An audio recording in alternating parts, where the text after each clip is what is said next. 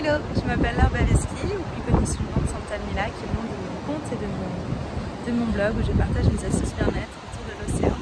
Et aujourd'hui, je suis ravie de vous emmener avec moi pour vous faire découvrir ma routine matinale pour éviter le plastique et prendre soin davantage de notre terrain de jeu, l'océan. C'est parti! Alors du coup, je vous emmène dans la salle de bain parce que c'est là que commencent nos journées et avec notre routine matinale, on peut changer quelques petites habitudes qui vont avoir un impact si on le fait tous, et c'est des habitudes assez simples. On ne peut pas tout faire parfaitement, mais il y a des choses qui sont assez simples et accessibles à changer. Alors l'idée, c'est vraiment le plastique. Il y a plus de 8 millions de tonnes qui sont déversées à chaque fois dans les océans chaque année, et en fait 40% de ces déchets en fait sont des déchets à usage unique. Donc en faisant le tour dans notre salle de bain, on va retrouver pas mal de produits en plastique comme les cotons-tiges, comme les brosses à dents, comme les rasoirs jetables, etc. Et c'est des choses qu'on peut changer assez facilement. Donc l'idée, c'est vraiment d'essayer de limiter, de se débarrasser de tous ces produits à usage unique. Donc pour la brosse à dents, on peut trouver pas mal d'alternatives. Maintenant, il y a des brosses à dents en bois, en bambou, dans des matières beaucoup plus recyclables. Vous pouvez aussi, que vous soyez fille ou garçon, limiter et arrêter d'acheter des rasoirs jetables qui sont aussi des produits où en général les prix sont tout petits. Donc c'est attrayant, mais finalement c'est beaucoup plus économique d'acheter un rasoir sur le long terme que l'on va utiliser, où on va pouvoir juste changer la tête.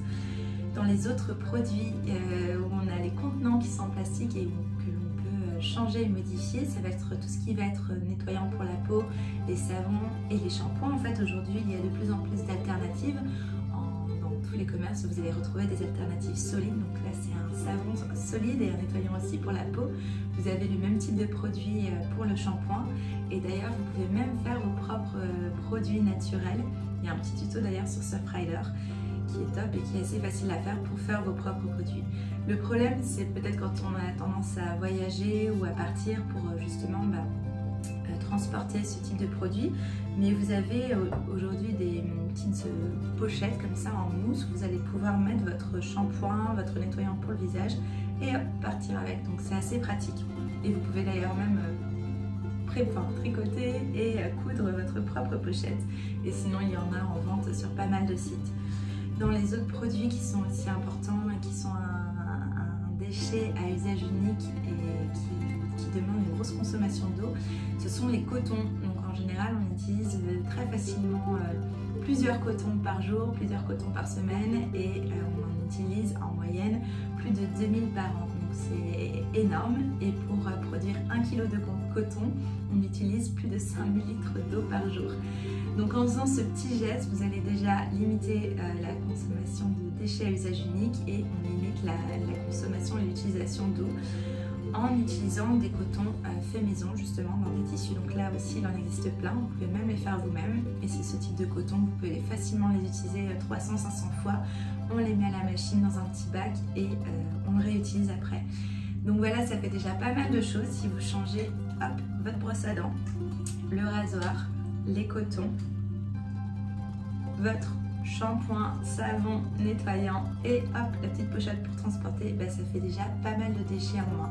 Surtout que si vous le faites vous, en général on sensibilise les personnes dans notre famille, on en sensibilise aussi facilement les copains, et du coup ça fait beaucoup moins de déchets en plastique dans l'océan et beaucoup moins de déchets à usage unique que l'on ne peut pas recycler. Après la salle de bain, je vous emmène dans la cuisine, puisque en général c'est ici qu'on poursuit notre routine du matin pour prendre un bon petit déjeuner avant de partir travailler. Donc là, ici, il y a pas mal de petites habitudes assez simples que vous pouvez changer pour limiter votre consommation de déchets à usage unique. Ça commence avec le thé et le café. Si vous êtes plutôt amateur de thé, on va éviter tous les sachets en thé, les sachets de thé, parce qu'en fait, on a tendance à prendre plusieurs sachets par jour, donc par an, ça fait beaucoup de déchets. On va plutôt favoriser les boules à thé. Donc c'est assez simple, vous avez une petite boule et vous mettez du thé en vrac dedans, vous laissez infuser, et quand c'est fini, en fait, vous n'avez plus qu'à jeter le thé qui est biodégradable et nettoyer votre boule que vous pouvez réutiliser. Pour le café, là aussi il y a un gros enjeu, parce qu'il faut savoir que les capsules de café sont extrêmement polluantes, et chaque année il y a plus de 20 milliards de capsules que l'on rejette dans le monde. Donc ça fait beaucoup de déchets à usage unique, et on va plutôt favoriser le café moulu que l'on va préparer avec une cafetière à piston ou une cafetière à l'italienne. Comme ici, moi j'adore ce type de café, il est très bon et ça évite de jeter pas mal de déchets.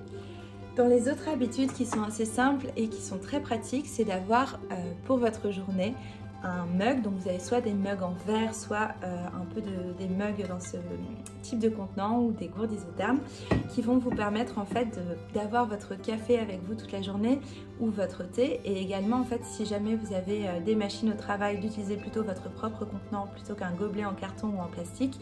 Et si vous allez également récupérer un thé ou un café emporté dans un petit café au coin de votre rue, de proposer plutôt votre propre contenant.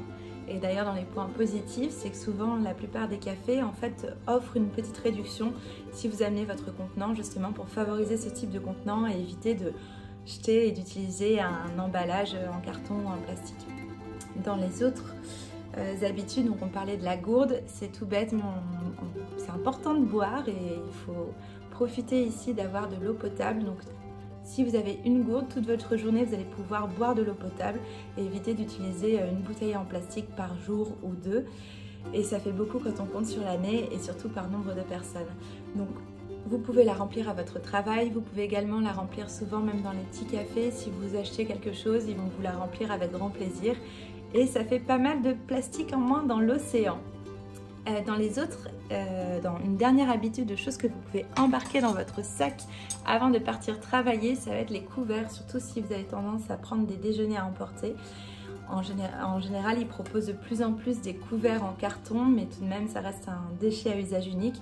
Donc on prend ces couverts, c'est très simple, on les glisse dans son sac, dans une petite pochette et on les nettoie le soir en rentrant. Et si on mange au moins 5 fois par semaine en dehors de chez soi et qu'à chaque fois on a 2 couverts, voire 3 avec une petite cuillère, ça fait pas mal d'économies. Voilà, j'espère que cette routine du matin pour changer vos habitudes sur les déchets à usage unique vous a plu. Et c'est des petites astuces simples mais faciles à mettre en place et qui font la différence. Et n'hésitez pas à aller voir sur le site de Surfrider, ils ont plein d'autres conseils. À bientôt!